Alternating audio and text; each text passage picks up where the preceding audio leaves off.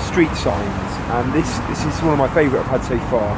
So we are standing at the Boulevard Malesherbes, opposite a huge Catholic church, Church of the Madeleine. I'll just show you that now. It's absolutely massive, and this is the most amazing kind of coincidence or non-coincidence, because who is Malesherbes? Malesherbes, it says on the street sign underneath, he dies in 1794, and that he is a magistrat, a ministre.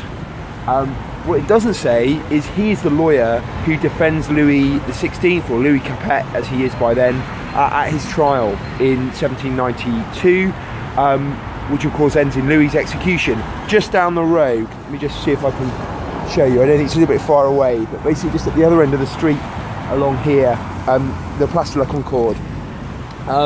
So we have kind of another sort of silent memory of France and of Paris, a street commemorating the man who defended the king, and in doing so performed a patriotic action to provide a kind of a sense of true justice in the king's trial.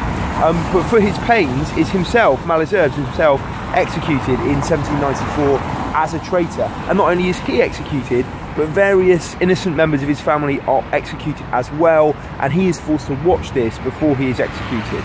So a man who is treated abhorrently by the revolution, and yet now in France is remembered, albeit in a rather covert way, just here. Sorry about that.